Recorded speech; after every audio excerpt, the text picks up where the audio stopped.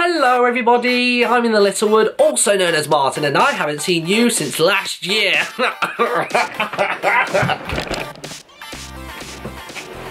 And we're back. So 2013 was an incredibly good year. Let me just throw some statistics at you really quickly. 67 million views on this channel last year just from You the Saplings, and we had over 1.3 million likes on all the videos collectively in 2013. It was really exciting, and now it's January. Now this is the part of the year where I always have a little bit of a problem, just purely because I never have a clue what I want to do. Last year Ni no Kuni turned up and I was like, oh my god, a Ghibli game, it's going to be amazing, and it was, and it lasted me until like August.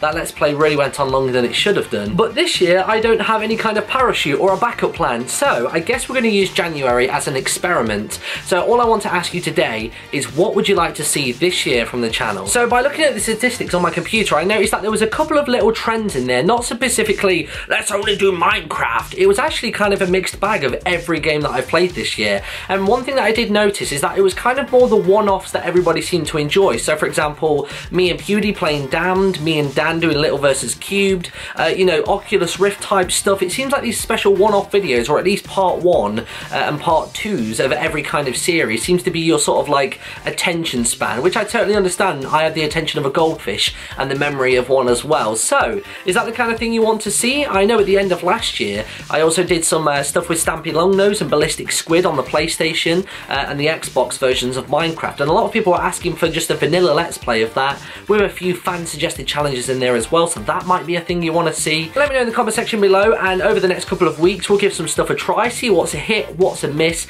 It really doesn't matter as long as I'm having fun doing it, which I think is the key thing that I need to remember. So other than that, I will leave you there for today. Just a really quick video, and I'm actually going to start putting out all of the live stream highlights from the 30th of December, which is where we shaved off Tom's beard. And keep an eye out for the next couple of days. I'm going to be trying to complete Zelda Wind Waker HD as fast as possible, and I'll see you all in a little bit.